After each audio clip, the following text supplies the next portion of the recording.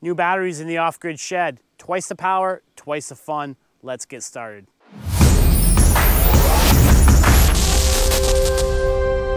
Welcome back to the channel. It's been a little while since I've done a video. I've been pretty busy at work, wrapping up the school year. And in the meantime, I've done a lot of projects, and I thought I would share with you the new lithium iron phosphate batteries I purchased about a month ago. They've been installed for 2 or 3 weeks now. Kind of want to give you a run through of things, show you what I did, and show you the new power and everything that's happening.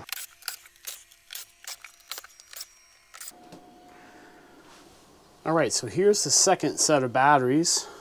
8 3.2 volt nominal lithium iron phosphate L batteries, EEL. I'm not sure how you pronounce that. But working out great. The 230 amp hours, just like my top rack, which I installed back in November 22.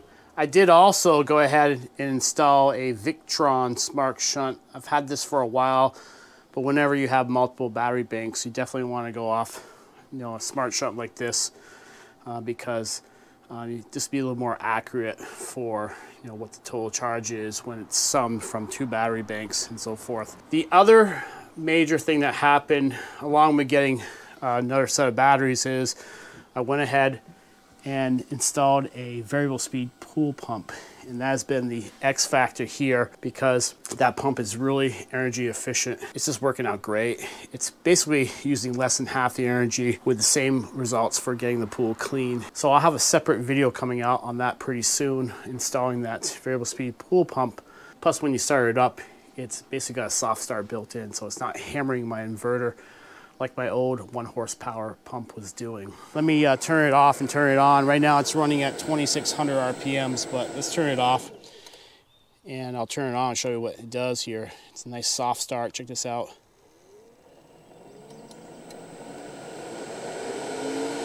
Just powers up so gently. You're running good now, buddy. So I'm up to 12 kilowatt hours in power. That's plenty now, especially with that new efficient pool pump. And that's what the whole purpose of the system was, essentially to power the pool. I did want to mention one other thing. I had a video that came out several months ago where I thought there was an issue with the MPP solar. I wasn't getting all the power coming in from the solar. And I had to say it was user error. Error. So I just didn't have the charge and float settings correct on the inverter. Now, I believe I go up to, I bulk charge to 28 volts, and I think I float at 27.9. And that seems to be enough to get the inverter to really kick in and to get the maximum power coming out of the solar panels on the roof of the shed.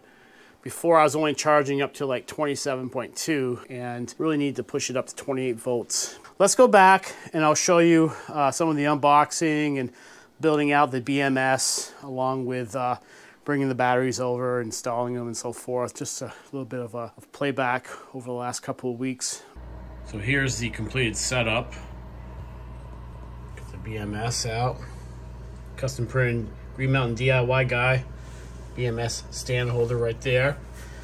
I have a display for the BMS. You can see we put 9.9 amps in, 26.7 volts. That's where the voltage is at right now. Nice little meter right there. Power supply, 9.91 amps. And got all the wiring done for the BMS to the battery. Have all the balancing leads going. Can see, and then negative out from the battery through the BMS, then out here, positive from power supply, and then my negative from the power supply to this connection right here past the BMS, and that completes the circuit for charging. So we're going to charge this up to full capacity, probably going to go up to 29.2, and then probably do a discharge test. Want to make sure I have 230 amp hours here of batteries. Probably have a little bit more. All right, I just did a battery discharge test, so let's see where we ended up. Looks like we're just at 6 kilowatts, 235 amp hours. and we're stopping at 23.5 volts. So 6 kilowatt hours, 235 amp hours. All right, so I think we could probably get 240 amp hours out of here, but I'm not gonna push it. I'm not pushing it. We know these are really good cells. I'm very happy with how they're performing.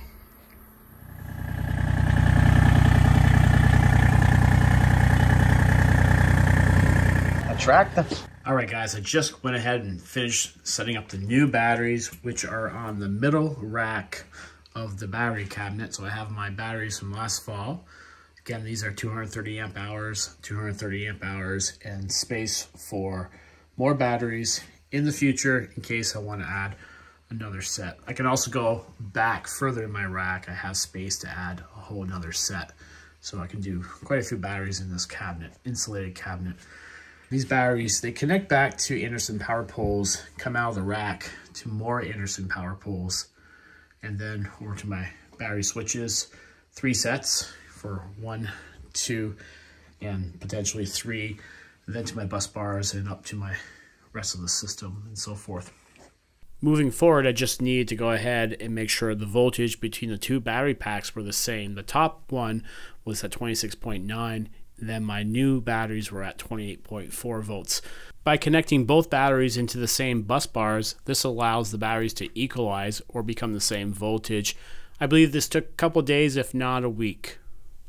Lastly, I made sure each JK BMS was working properly, set up and ready to go. All right, guys, going to finish up the video now. You can see the new battery bank along with Smart Shunt. Got the variable speed pool pump. Really nice system when it's all put together, efficient and working really well. So thanks for watching. Please like, subscribe, hit that notification bell. Come on back for more videos. Take care. Have a great day.